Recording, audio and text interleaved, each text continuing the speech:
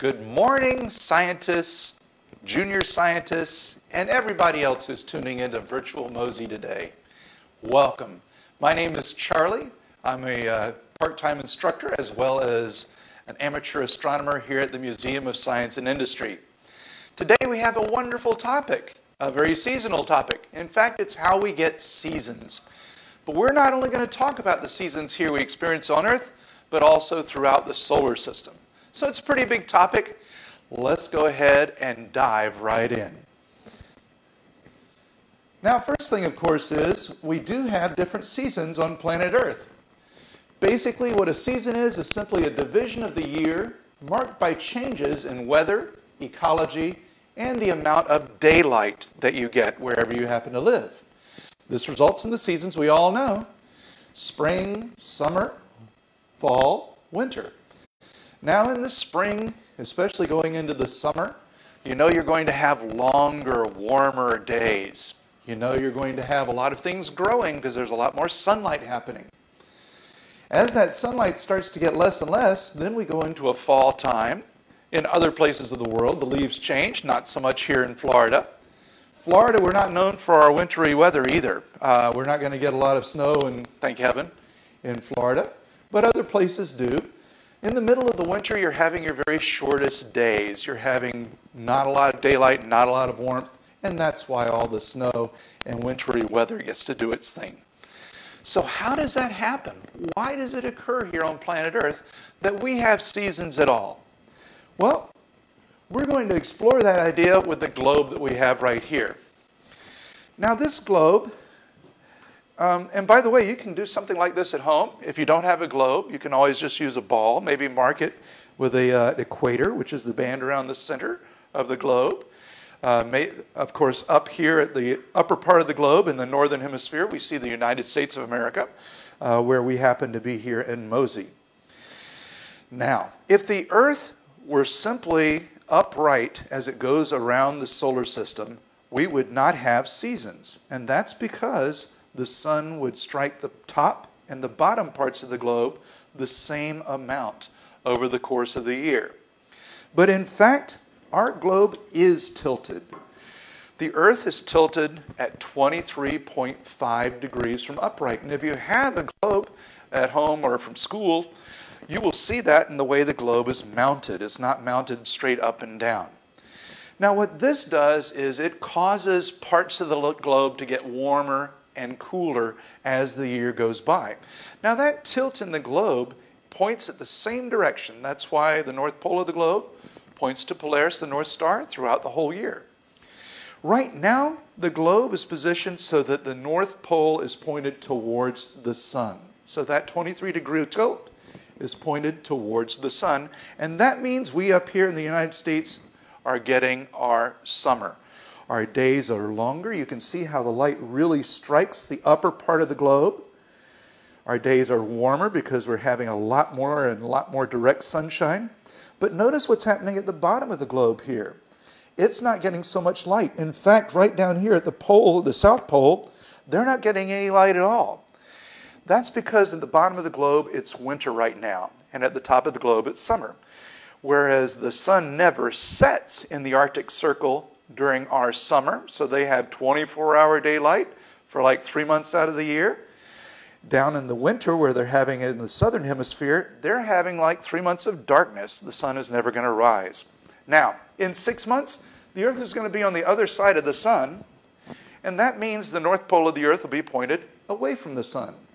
We up here in North America, well, we're going to have not so much light. We're going to have our winter. Folks down in the southern hemisphere, they're the ones getting the direct sunlight, and they're going to be having their summer. So what we're really seeing here is kind of illustrated on this board here. This kind of puts what I just went through into one big picture. Right now, we're over here, where the northern hemisphere is experiencing the summer. We're tilted towards the sun. It's what we call the summer solstice, by the way, is happening on Sunday, the 21st. That's when the sun is going to be the absolute highest in the sky it gets, and we're going to have the absolute longest day of the year. It is going to be Sunday, which happens to be Father's Day. So why not, dads? You get all day to play and more sunshine and warmth. Now, as the Earth keeps moving around the sun, in about 3 months, we're going to have autumn. Now, our autumn, or fall, for the northern hemisphere, the southern hemisphere is going to be having their spring, because the sun is getting ready to get higher for the southern hemisphere. So 6 months from now, we'll be in winter, the south will be in summer, and then the process repeats itself over and over again. So the seasons, the 4 seasons that we have here on Earth, are something that occur all the time, over and over and over, and they mark the passing of a year as the Earth makes its way all the way around the sun. That is what marks a year. So the seasons are very interesting on Earth, and they affect us a lot, but there are actually seasons throughout the solar system. We have 7 other planets in our solar system, plus a bunch of other interesting bodies. I do not have time to visit all of them, but I've got some of the ones that are very interesting to me so that I can show you. So here's the red planet Mars. It says here the red planet's seasons are like Earth, they're just longer and chillier. Now, first of all, what the deal with Mars is almost exactly like the Earth, in that Mars also has a tilt in its axis of about almost exactly 23 degrees. Very, very similar to what we have here on Earth. So that means Mars experiences the same seasons for the same reasons that we have here on Earth. But there's a difference, you see. Because Mars is further away from the sun, it has a longer way it has to go as it orbits the sun. Now, our year is 365 days, but a year on Mars is 685 Earth days long. So it's not quite 2 Earth years, but it's just a little less than that. So every year on Mars is about twice as long as an Earth year, and that means that the 4 seasons on Mars are also twice as long as we experience them here on Earth. And they're going to be chillier seasons too, because as I said, Mars is further away from the sun, and that means it does not get the intense sunlight that the Earth does. Whereas the average temperature on Earth, meaning worldwide, year-round, is 59 degrees, the average temperature on Mars is negative 81 degrees. Those are both in Fahrenheit, by the way. Negative 81 is extremely cold. As it happens, though, negative 81 is just around the temperature of carbon dioxide ice, what we call dry ice. Have you noticed anything unusual about the picture here? What really stands out in the picture of Mars? Because it's something we have here on our planet Earth as well. Maybe you noticed the white ice cap. So this is the northern ice cap. There's another one down in the southern part of Mars.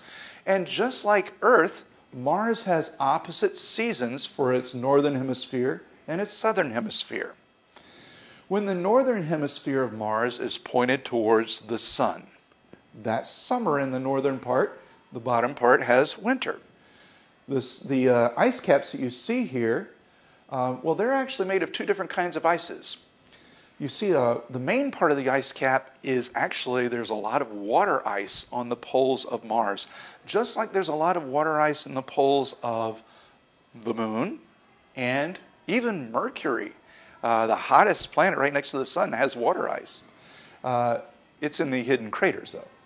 But on Mars, we have big ice caps. Now, that water ice is actually overlaid by a layer of carbon dioxide ice, what we call dry ice here on Earth. Now, as you get into the Martian summer, it gets warm enough to be able to melt that dry ice, but dry ice doesn't melt. It sublimates into carbon dioxide gas. Carbon dioxide has no liquid state. So during the northern winter, the ice caps shrink, or the northern summer rather. The ice caps up north are going to, but they do not actually melt the water ice because Mars never gets warm enough to melt the water ice. So during the summer, what we see is the carbon dioxide ice is going to shrink up top. The winter, meanwhile, the ice cap down in the southern hemisphere will grow because it's their winter. And then when Mars is on the other side of the sun, those things are reversed, just like on the Earth. So you see, Martian life is very much different, or very similar to the way seasons work on Earth. There's one other thing too besides Mars being really cold, and that is their atmosphere is very thin. Now, if you stood on the equator of Mars during the Martian summer, the warmest day of the year, your feet would feel wonderful. They'd be a nice 75 degrees Fahrenheit, really nice. But your head at the same time would be freezing cold at 32 degrees Fahrenheit. So that's pretty amazing to go from 75 at your feet to 32 degrees at your head. But that's an example of why Mars has such a thin atmosphere. All right, let's go to another planet. The next one we're going to visit is one of the gas giants. So the 4 planets on the outside of our solar system, that's Jupiter, Saturn, Uranus, and Neptune. And by the way, the correct pronunciation is Uranus. These are very different planets. They aren't rocky planets like the ones inside our solar system, like the Earth. These things are mostly made up of gases and various liquids and solid forms. Uranus is called the sideways planet. You may have noticed the picture looks pretty weird. That picture is actually oriented right. We're seeing 2 sides of Uranus as it orbits, so that's why the faces look different. Early on in its lifetime, Uranus was struck probably by an Earth-sized planet. This was billions of years ago. And it knocked Uranus over on its side. It has the most severely inclined spin to all the other planets. Basically, Uranus looks like a ball rolling around the solar system. Now, the seasons on Uranus are kind of different, as are the days. A day on Uranus is very short, only 17 hours long, but that's very typical of the gas giants. A year on Uranus, though, is very long. It takes 84 Earth years for Uranus to complete 1 trip around the sun. So that's what a year is like for Uranus. But this weird sideways tilt means that Uranus has some pretty extreme seasons. Let's say that you lived on the North Pole of Uranus. That means that you would get 21 years of summer. Constant daylight, the sun would never ever set. You also, as the Uranus continues on around the sun, you're going to have 21 years, so that would be summer. You're going to have 21 years of fall or autumn. And that's when you're going to have the day-night cycle. Okay, so every day you're going to rise and fall in 17-hour days. And so that's their fall, if you will. As Uranus continues to orbit around the sun, the northern pole is going to be pointed away from the sun, and you're going to have 21 years of dark, never any sunlight, cold. That's the winter on Uranus. And then, of course, it goes around to the other side, and you'll start having spring again, where you're having a day-night cycle. So Uranus is kind of like a really extreme example of how cycles can go. If you happen to be on the equator of Uranus, your experience isn't all that much different. You are going to have still summer, winter, fall, spring and such. It's just going to still be a bit longer in the seasons. So you see, Uranus is a very different sort of place. Well, the solar system is full of different places. Now, Venus, that's the number 2 planet in our solar system. And a lot of folks have called it our sister planet, for good reason. Venus is very much like the Earth in size. Geologically, what makes up Venus's hard stuff is pretty much exactly the same as the Earth. But Venus has very, very different weather. You see, well, first of all, take a look at this picture of Venus. What do you notice that's different about Venus than about the way we usually see Earth as it's displayed in space? Looks like a cue ball, doesn't it? You can't see anything. There are landforms on Venus, but the problem with Venus is it is covered by a super thick, super heavy atmosphere of carbon dioxide gas. That comes from all the volcanoes that are all over Venus. So when scientists first looked at Venus through our telescopes, we thought it was exactly like you see here, just a bland, featureless white ball. But as we were able to get to Venus with our spacecraft, we could find there were all these volcanoes. Now, the thing with Venus is, because of that carbon dioxide atmosphere, if you think about the talk I did last week, I talked about global warming and how carbon dioxide and other greenhouse gases trap the Earth's heat on the Earth, or the sun's heat on the Earth. Venus is absolutely crazy about this. When I say they have a carbon dioxide atmosphere, it is much heavier than anything we've ever had here on Earth. As a result, all the heat that the sun gives Venus gets trapped on the planet. It warms the surface of the planet, and because of this thick carbon dioxide atmosphere, all that carbon dioxide absorbs that heat and won't let it escape into space.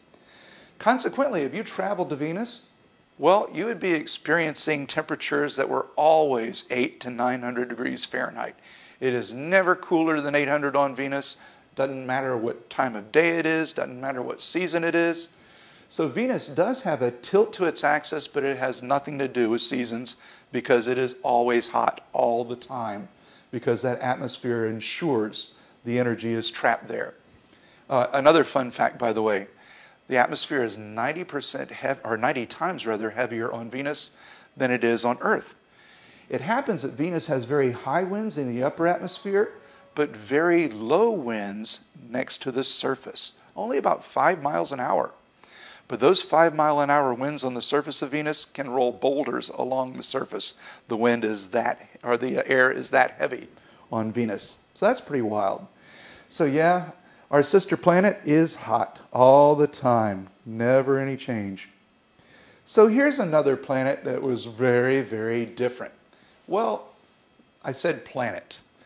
Now, Pluto back in 2006 got demoted. When I was a kid, Pluto was considered the 9th planet in the solar system, but in 2006 it got voted out of the planet club and is now called a dwarf planet or a Kuiper Belt object. Now, Pluto's very, very far away from the sun. So as you can imagine, things are bitterly cold on Pluto. It doesn't matter what time you're talking about. Pluto does not have a particular tilt to its axis, but that doesn't mean Pluto does not experience seasons. It certainly does have seasons. And the main reason that Pluto experiences seasons is because its orbit is highly elliptical. Not even the Earth makes a perfect circle around the sun as it goes in its orbit every year. It's pretty close, but it still isn't a perfect circle. Pluto's circle is very, very squashed like this, so that at times during the Pluto year, Pluto is much closer to the sun than it is at other times. In fact, Pluto's orbit ranges from 30 astronomical units at its closest approach to the sun to 50 astronomical units at its furthest distance from the sun. Now, astronomical units aren't going to mean a lot to you. To an astronomer, what that is the distance between the Earth and the sun, and we use that as a measuring stick. Certainly when we're talking about planets in our solar system, that's our usual measuring stick. So when we say it's 30 astronomical units out, then you're saying that Pluto is 30 times further away from the sun than we are on planet Earth at its closest. But that really crazy elliptical orbit, and think of it as 30 feet to 50 feet or 30 miles to 50 miles, you get the idea. The concern is that Pluto is almost twice as far away from the sun at some places in its orbit as it is in others. Now, as I said, it's always bitterly cold, but most of Pluto's surface is covered by nitrogen ice. Now, nitrogen exists as an ice at an extremely cold temperature, like minus 460 some odd degrees Fahrenheit. When Pluto gets to its closest approach to the sun, some of that nitrogen ice sublimates. It goes into a liquid and then to a gas very quickly, and it forms a very heavy nitrogen atmosphere around Pluto. Then as Pluto moves away from the sun and gets further and further in its orbit, that nitrogen gas is going to refreeze on the surface. And that's why most of Pluto is covered by giant nitrogen glaciers. In its history, those things just go up in gas and then refreeze on the planet. Now, Pluto has an extremely long orbit. It's 248 Earth years for Pluto to make one trip around the sun. So a lot of what we know about Pluto, we're understanding from our observations, even though we haven't had a chance yet to see Pluto go through even one trip around the sun, since we've only known about Pluto for about the last 100 years. All right, oh, and by the way, another thing that is in our solar system that has kind of the same sort of weather pattern are comets. As comets are big ice balls, dirty ice balls, they come from way beyond the orbit of Pluto, and as they get close to the sun's energy melts some of that ice. It's called outgassing, and that's what forms the classic tail that comets have. Sadly, though, that gas is all lost to the outer space, so it never gets a chance to refreeze like it does on Pluto. So as you can see, our solar system has a lot of strange weather to it. We're lucky to be on planet Earth because it's just right for us humans. Now I have a brain teaser, and this is something I want you guys thinking about until the next time we get together, which is tomorrow. How is February 29 different from all other dates? Well, talk it over with your parents, see if you can come up with an answer, and I'll be very glad to answer this question when we come together tomorrow. Tomorrow we are going to have a great topic because we're going to talk about how you get from the seasons as shown in space to how we've created calendars to try and make sense of the seasons and the passage of time here on planet Earth.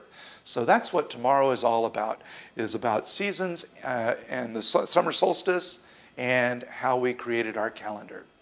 Now, I don't know if we have any questions. Do we have something? Okay, very good. Well, it's been great to talk to you guys. I hope you all learned something. I hope you get out there and enjoy. Like I said, play around with some light and a ball at home, and you too can see how seasons happen on planet Earth.